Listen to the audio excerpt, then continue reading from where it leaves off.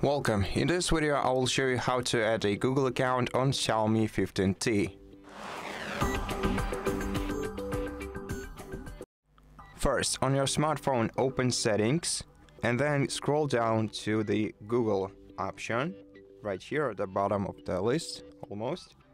Tap on it, and now if you don't have a Google account set up on your phone, you'll have the Add Account button somewhere here.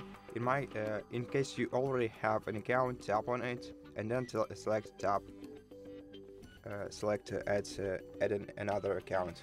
Then confirm your identity by either entering your password or using biometrics.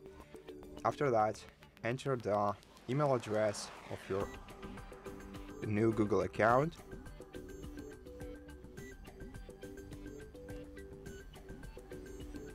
And then tap Next. And then enter the password to it. Once you're done, tap Next once again. Then if you want to save password to Password Manager, tap Continue, otherwise tap Not Now. Then tap Continue. I agree. Then wait for a while.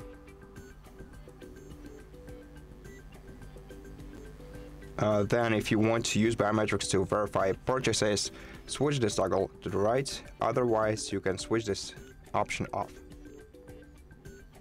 Tap Accept, and now you have two different Google accounts set up on your phone, or maybe one if you didn't set up a Google account when you were setting up the phone.